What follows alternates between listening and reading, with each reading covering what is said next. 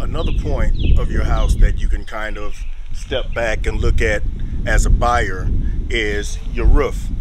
Making sure that when you see your roof that you can kind of tell how, if the shingles are damaged or if you see anything lifting. This is just for those that, you know, not going to get on the roof. I'm pretty sure as a buyer you're not going to get on the roof and look. Some may, but some things are obvious from the ground.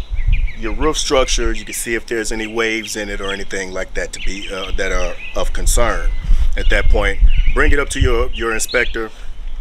4 eyes are better than 2. All right, we're on the roof. I've already detected, as I was getting on, a few areas of soft underlayment. As you can see, the tar, here's where it's soft. As soon as you get up here, soft spot. So the road roof area is going to need to be replaced. You see that ceiling? That siding is filling under here, but the flashings are good. But the problem with this area of the roof is this underlayment is soft. It's areas where when you step on it, you feel like you're going to fall through. Now, it's not like a soft to where, you know, if you push it with your hand, it's going to cave in. Not like that, but under a little pressure, you can tell that it's not as sound as it needs to be. And just really those 2 areas on the flat part of the roof. This main roof, which we have architectural shingles, is actually in good shape.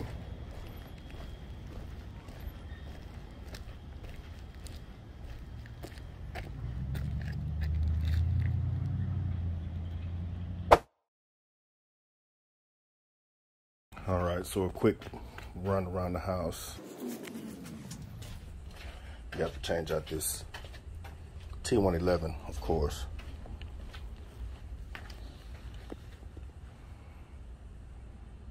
All that is ate up by decay on your fascia boards and your soffits.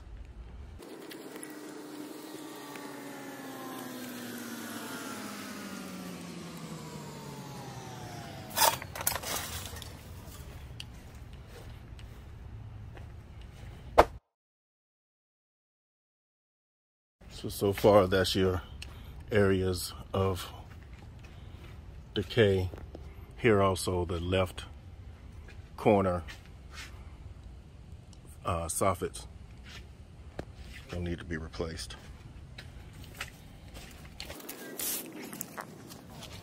Here as well,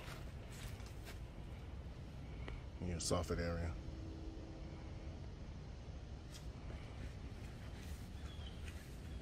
That front porch post is leaning, well, it's failing. Now we can roll on into the inside so I can show you the things that you can look at from there. Okay, so we are doing a quick walkthrough of the property. I see a settlement crack here that has been repaired, but it's not alarming because there's none coming down the walls. There are no other signs of there being a structural issue. Plumbing, we have our A.O. Smith water heater. As you can see, it's cloth wiring going to it. There's no TPR piping. And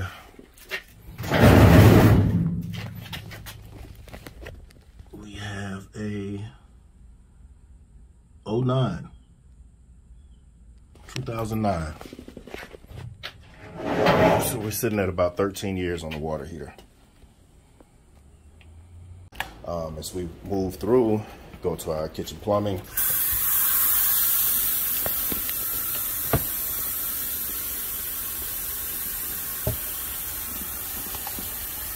PVC, no leaks.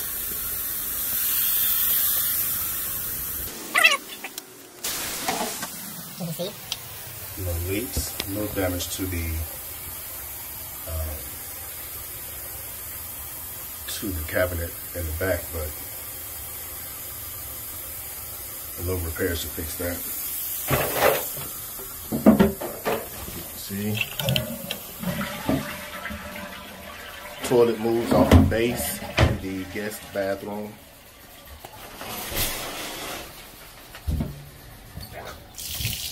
So the toilet needs to be remounted, wax sealed, slow drain in the kitchen, in the bathroom.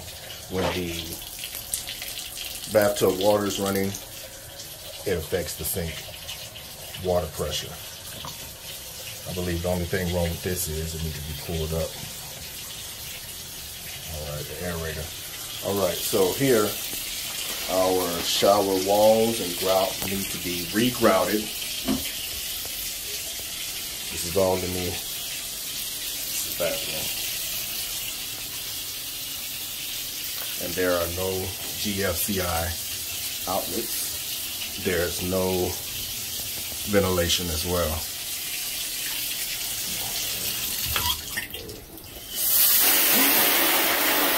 Shower water pressure is wrong.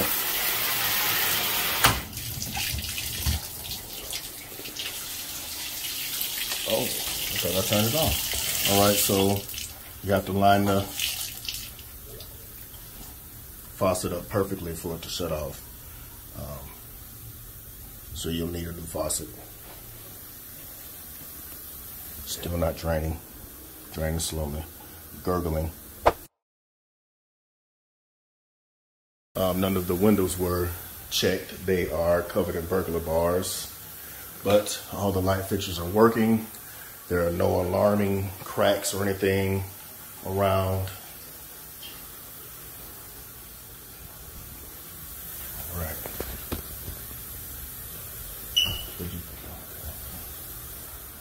That's wrong.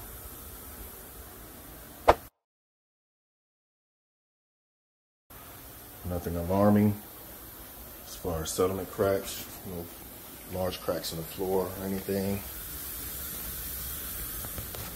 Same as here. Nothing alarming.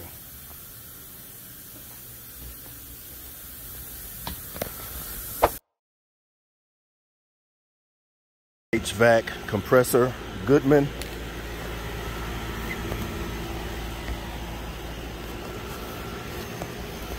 Going to need new foam around the coolant lines. So we're back at the HVAC, 5 years old Goodman. We are going to be doing a differential inspection on it to make sure that the degrees are proper between the supply and demand air, 14 to 22 degrees. And then we have electrical panel in the utility room. All right, so the electrical panel has been updated. There is no permit for it, and we have cloth sheathing here on one of your electrical wires. There's two.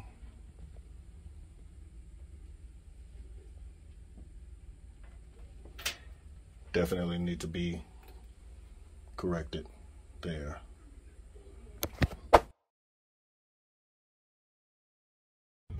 All right, we're up in the attic space and it does need some updating on the insulation.